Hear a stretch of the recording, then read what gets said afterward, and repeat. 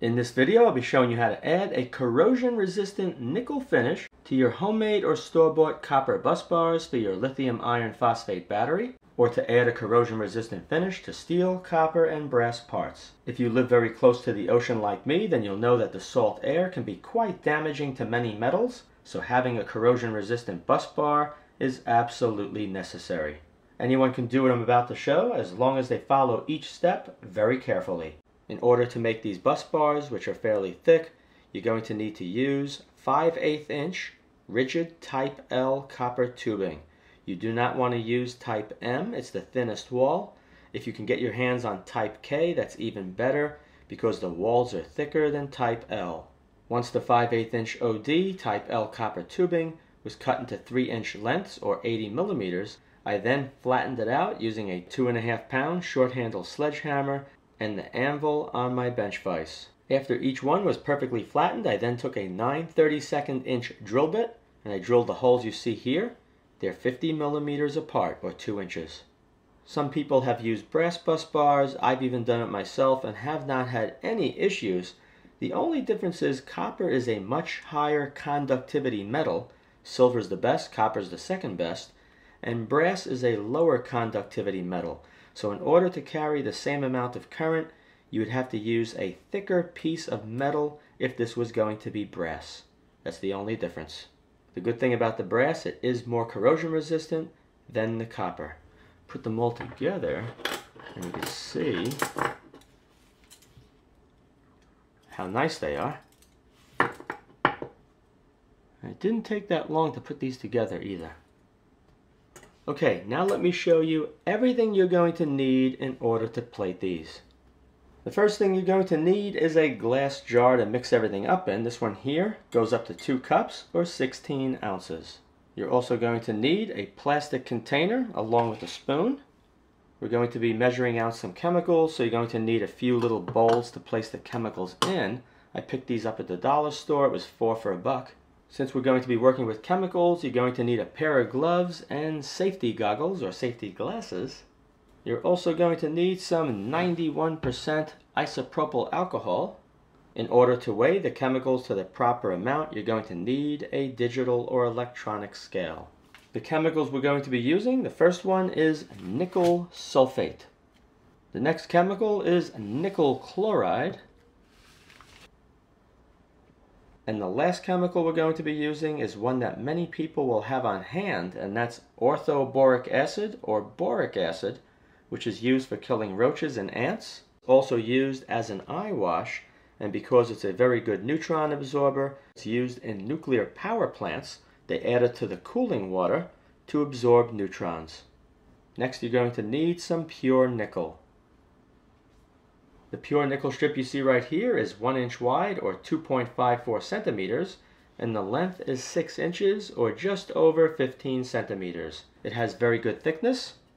You can see it right there. And I've been using it for other electroplating projects. You can see it's a little chewed up from here down because the material or the nickel from the strip was deposited on a different object. If you're going to be plating things such as bus bars, you definitely want to get this strip.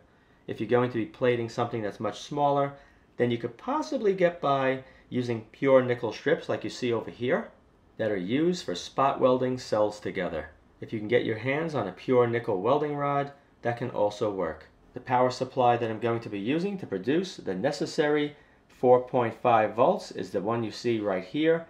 I've been using this on my channel for many years. If you do not have a power supply, there is an inexpensive way to do this. All you have to do is take 3D batteries like you see right here, tape them all together in series, and then you can use a jumper wire like this, just cut off one end, tape it really tight onto the positive, the red. On this side over here, the negative. In this case, I would use the white, or if you had a black, you would tape it right to there when it's stripped. And then you'd have a power supply that's going to put out around 4.75 volts and sufficient current because you are using D batteries. The first step of the nickel plating process is to get the metal that you want to plate and get it bright and shiny. You could take a wire wheel to it, you can use abrasive paper, you can also use some 00 or 000 steel wool, just get it nice and shiny. The second step, we're going to measure out the chemicals. You're going to set the scale to grams. Right there, it's on grams. We're going to press tare.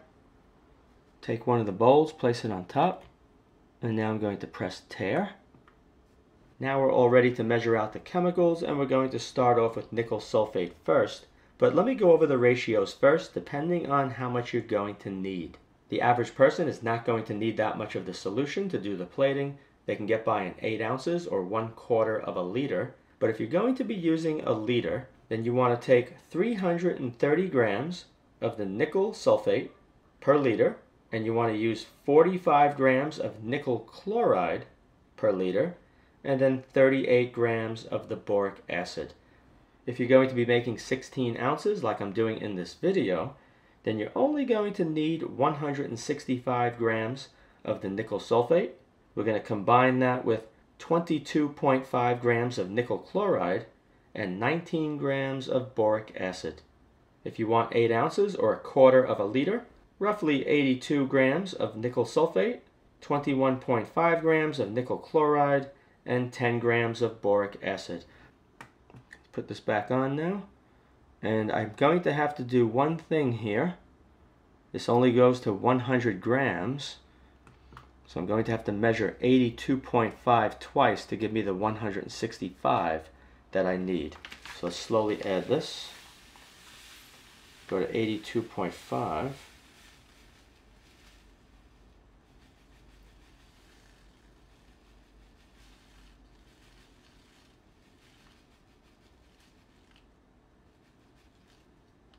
Perfect.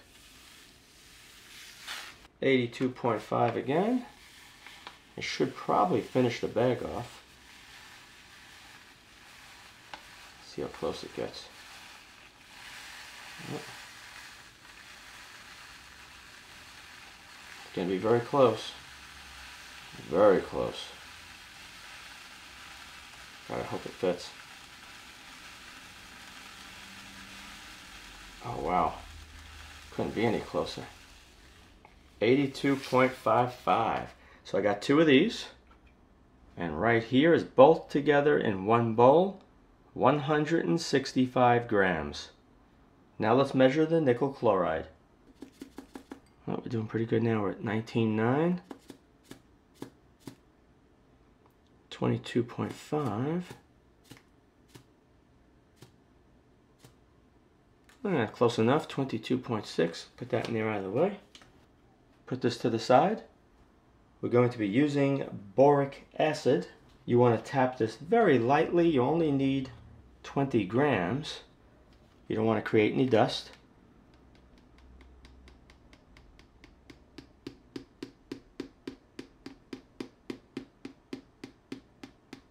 Keep it low and go slow.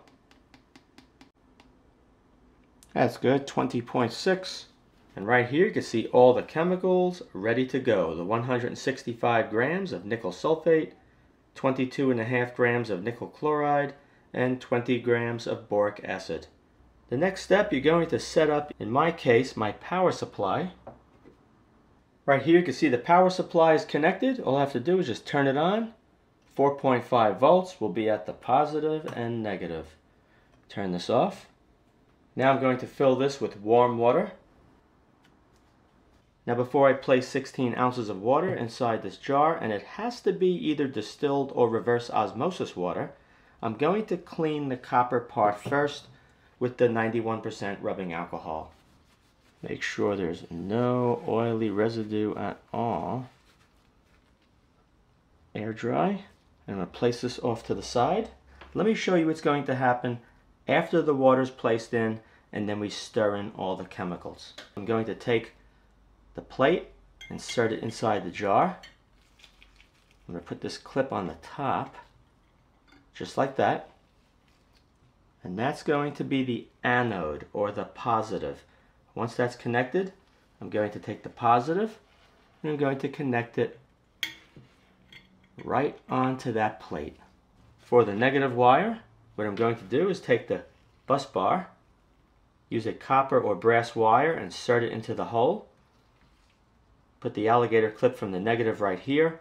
And when the solution is inside, you're going to reach down and you're going to keep the bus bar about 1 inch away from the anode or that nickel strip.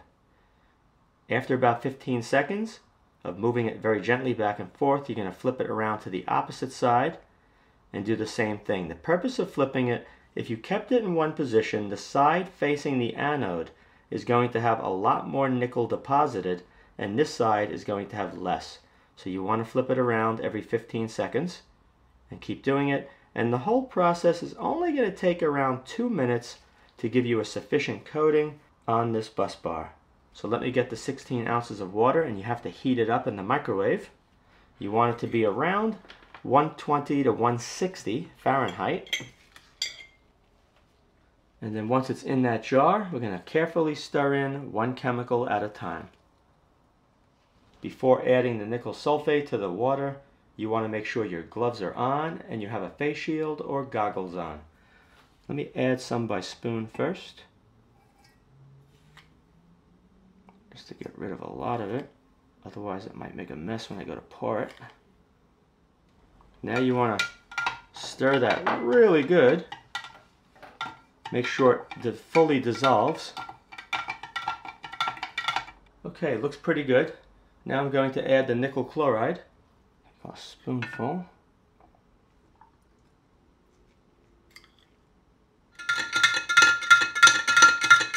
Now that that's dissolved, the boric acid is a little bit more of a problem. It's going to want to stay on top. So when I pour it in, you're going to have to try and use the back of the spoon to work it against the wall to break it up and keep stirring it in.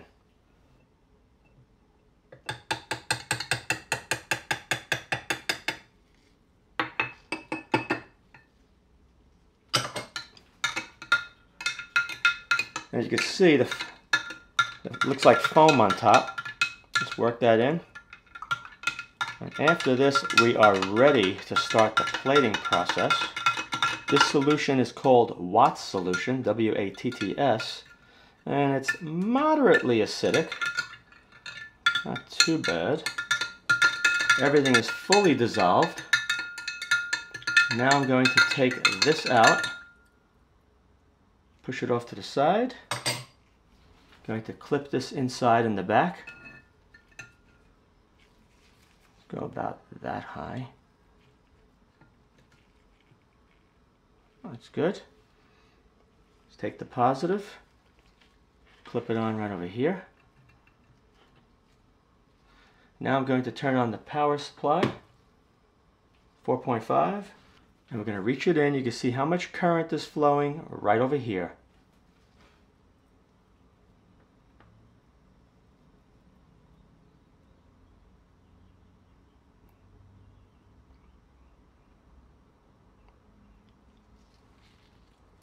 I can spin it around a little bit.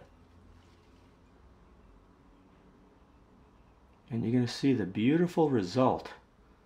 Just move it back and forth very gently. Fair amount of current there.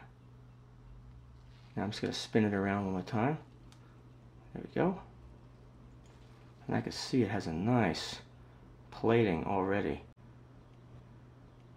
Like I said, it only takes about 2 minutes to put enough of a corrosion resistant finish that you won't have any problems.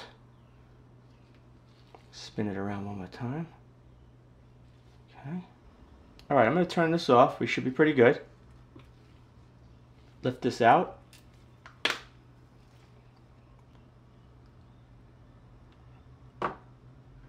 Place it in here.